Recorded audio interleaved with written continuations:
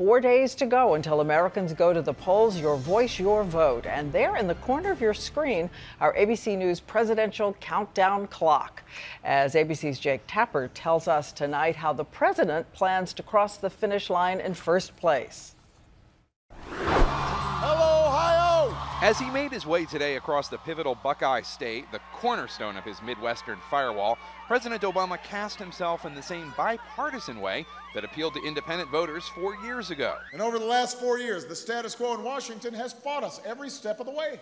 It would be unusual for a Democratic president 4 days before Election Day to actually suggest it would be okay with him if voters went for a congressional candidate other than a Democrat.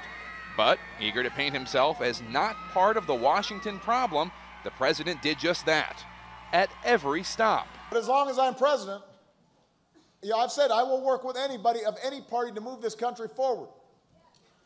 If you want to break the gridlock in Congress, you'll vote for leaders who feel the same way, whether they're Democrat, Republican, or independents. President Obama seemed energized and confident today. He actually did a little jig at his last stop here in Lima, Ohio. Obama campaign officials are talking up their early voting program, years in the making.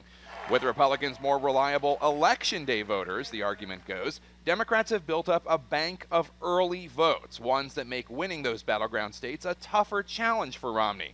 Obama campaign officials argue polls of early voters in battleground states suggest their bank of Obama votes mean Romney will have to win on Election Day well more than half the votes in key states to win.